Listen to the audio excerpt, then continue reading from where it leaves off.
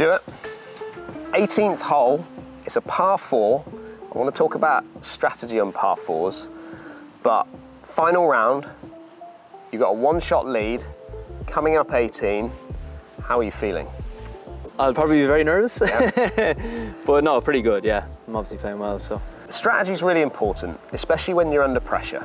It's really important to go to a particular sort of idea in your mind as to what you can rely on to then get the right swing and get the ball in the right position. What are you kind of thinking when it comes to a par 4, especially a hole like this one? Yeah, we get on here, as you can see, you know, it's straight away, but it kind of feels like it's a bit of a left to right dog-leg. Yeah. One thing I see straight away is a tree on the left-hand side. I like to hit a fade, so that to me is my target, which is actually left of the fairway. Okay. So it gives me a little bit of leeway. Obviously, as you can see, right is no good. No good. And left looks okay. So yeah, I'm definitely going to be aiming on the left-hand side of the holes. Okay. Well, let's see you hit a drive, and then we'll wander up there and see how it gets on. Sounds good. Oh, that's so good. Yeah, that was nice there. Yeah, great swing that. Well, great drive, absolutely position A. But what I want to know is, Pro-Am, playing with an amateur, this is an intimidating tee shot for everybody, but certainly for the amateur golfer. What's your kind of thoughts with them coming up this shot? Yeah, as you can see, it's actually quite visually intimidating. Yeah. It doesn't look like there's much fairway out there. It looks like a big carry just because of the way the reeds are and the way the bunkering is. Yeah. But there's a little bit of room up there. But yeah, I think the amateur should be definitely kind of aiming up the left half. I mean, you've got so much room to the left and none to the right. So yeah, if you kind of just inside the tree line would be a good target. And then if they hit that target, you know, it might be in the rough, but it's not too bad there. Yeah. Well, let's have a little look at where you ended up. Perfect drive, just on the edge of the fairway. 124 yards you've got into this flag. Yep. Pins tucked front right. And you've got a little run off down the right-hand side. You've got a false front there as well, so you don't want anything with too much spin. What are you kind of thinking here? Yeah, I mean, it's a green light flag for me. I kind of like to hit a little bit of a fade and the wind's off the left, slightly into. Yeah. So I'm looking at hitting like a kind of a flighted pitch wedge in there just to take the spin off it. Yeah. If I hit 50, it's just going to rip back off the front of the green. So, but yeah, I mean, it does look like a left miss here is good, like, you know, middle of the green, but there's a big ridge in the middle. Okay. And if you do miss, like, say 20 feet left, the putt is actually extremely difficult. Right, okay. Yeah, so the actual miss here, believe it or not, I know the pin is on the right, but short right or even right of the pin, because of an easy chip up the green and it's all uphill. So luckily, as I say, I've played a practice round here, so I know, but yeah, it's just something to kind of look at, you know, for amateurs, like say if the pin is on the right, maybe not to miss it right, but you actually have an easier shot than a putt on the green. Yeah, okay. Well, let's see you hit it in there and then we'll chat a bit more as we get out there.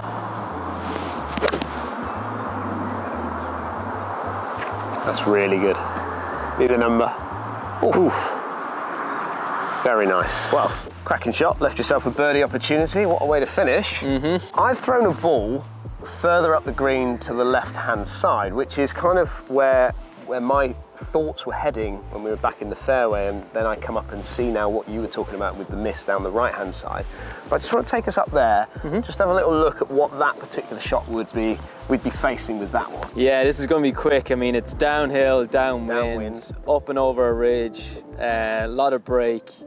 Yeah, I mean, if I two-putt here, I'm very, very happy. Yeah. I actually don't think I can lay this dead. No. I think I'm going to have at least 5-6 feet coming back if I hit a really good putt. Okay, well, let's hit it. And let's show the audience kind of what this type of putt looks like. Yeah, sounds good. Just almost like getting it to the top of the hill and then letting it feed now. That's so good. Oh, I didn't think I could get it that close. I don't even know what you're worried about. I think the miss is definitely in the middle of the green here. I think you could easily see there how much that is moving, and you know, it didn't take much of that to get away from you, did it? No, I mean, I've hit a 1 in 20 putt there, probably. Yeah, I've hit a really, really good putt, but yeah, you're just thinking two-putt once you get up there. Let's just before you hole your birdie putt, let's just go down to the front right corner and just see what that kind of looks like as well as maybe a better option for people. Yeah. So I could easily see the miss being kind of down here. Even a shot into the green with a bit too much spin could drift off down into this position, couldn't it? But this is not a bad position for certainly someone like yourself. It's not a bad position to be, is it? You've got a bit of green to work with. Yep. Off and up slope. Okay, you're in the rough a little bit, so you're going to lose a little bit of spin, but comfortable here?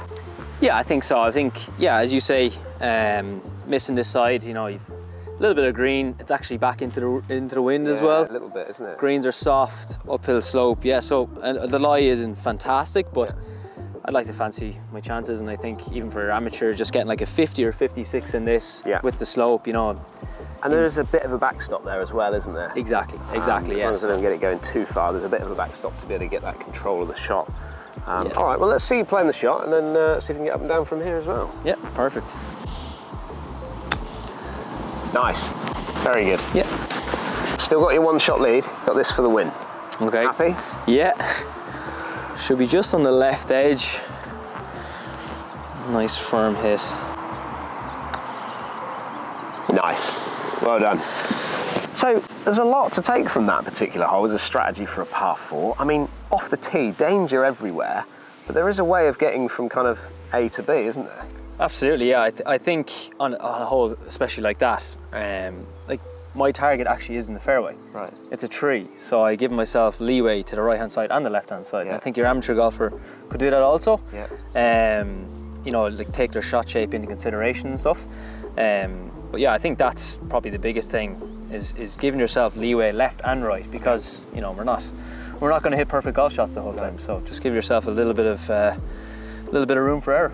And I think again an important message is, you know, even when you're playing into greens, like the idea for most people and even myself to a point is that you just look at the flag or you look at the middle of the fairway, but actually hitting away from those positions and almost playing a game of chess around the golf course is important, isn't it? Yeah, exactly. Yeah, if you're an amateur golfer, can do a little bit of homework. Yeah. You know, see where the pin is. Say that hole, for example, there, the pin was on the right, but if you did hit it 20 feet left, you had a really difficult putt. Yeah. Whereas you missed it just right of the green, you did an easy chip, you know, it was stressless, you know. Yeah. So yeah, just a little bit of homework and a bit of attention to detail just to see where the pin is, you know, make a big difference. Well, I hope you like that video. Obviously a big thank you to Stuart for his time to come out and just give us a bit of strategy of how he gets around the golf course and how he can help you get around the golf course. Thanks for your time. Don't forget to go and check out Stuart's social medias. It'll be down in the description. If you are new to the channel, hit that subscribe button and we'll see you again very soon. Thank you very much.